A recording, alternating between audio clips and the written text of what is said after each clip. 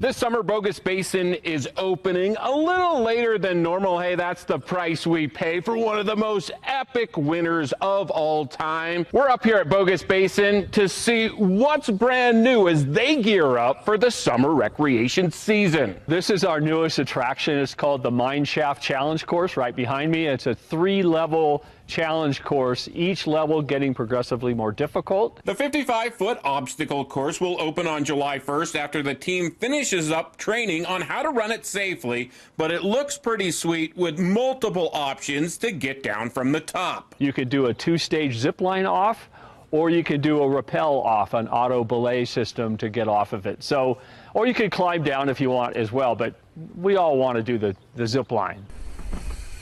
It goes along with the Basin Gravity Park created 2 years ago that gives mountain bikers lift service access to their favorite trails.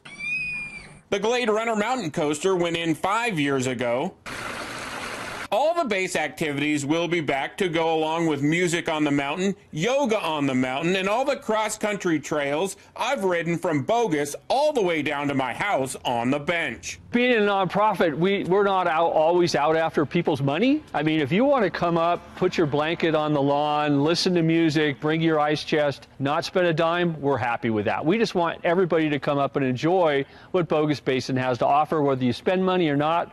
Bring your family, enjoy the great outdoors, get out of the heat once it gets here. Temperatures usually sit about 10 degrees lower up here than down in the valley, and while this nonprofit usually opens around Memorial Day, the delay caused by all the snow and the recent storms will have an added benefit. It will be great because it will stay green long. We'll see wildflowers popping up in July and August when they would normally be over in June.